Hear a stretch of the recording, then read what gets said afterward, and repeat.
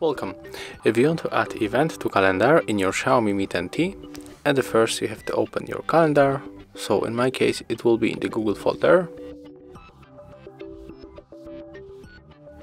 Right now we have to swipe and tap here. So right now we can take the day when we want to set up our event. So let's go right here. Right here, and right now we can go, for example, here for this day, or maybe for this one, and then click here, tap event, add the title at the first.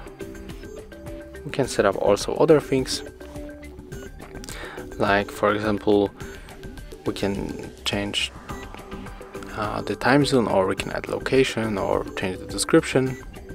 If you set up everything, you have to click right here, and as you can see it's finished.